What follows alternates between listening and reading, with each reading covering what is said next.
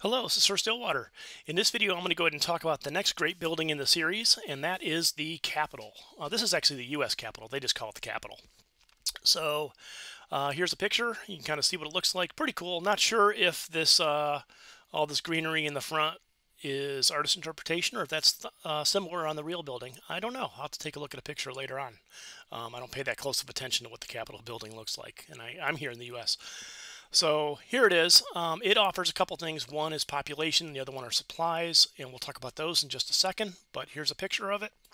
It's an industrial age building. Here it is in the wild, kind of nestled amongst some other great buildings.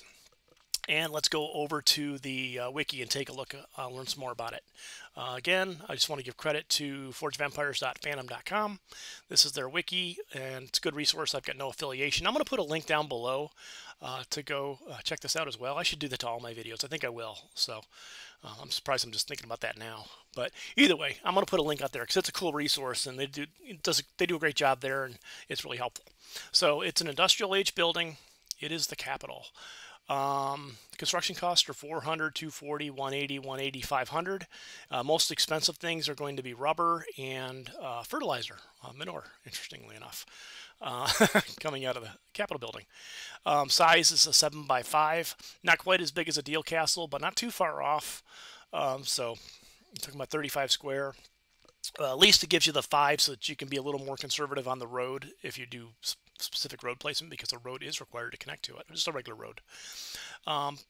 The production properties of this building is you get some production bonus, you get some supplies, you get a daily collect on supplies once a day. At level 1 you get 3,900 supplies, and you get a passive bonus of population, continuous population, which is the double-edged sword. One is you get your population. The other side of that is you need to have some happiness to support that population. So something to keep in mind.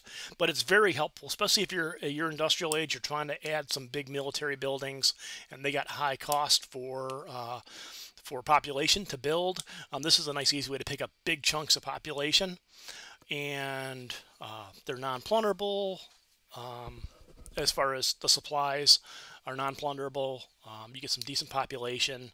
Populations grow pretty quickly as you go up through the levels. Let's just take a look at level 10 as an example. For 790 to get to level from 9 to 10, 790 forge points, you get 10,000. You're up to 10,530 population, which is pretty substantial.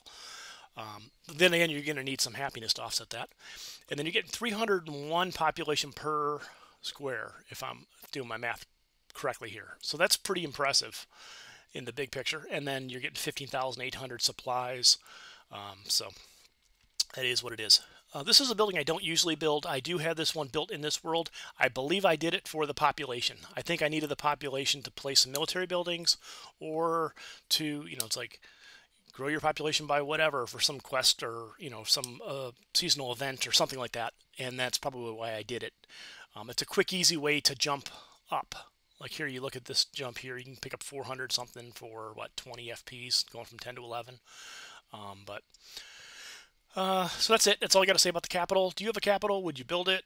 I'm frankly, I'm surprised I have one, but I built it for some reason. I'm pretty sure it had to do with the military or something else. So, but that's all I got on this one. Thanks for watching. Questions, comments, suggestions, please leave them below. If you're liking what you're seeing, please consider subscribing. It helps other people find the videos and have an opportunity to learn. Thanks. Take care.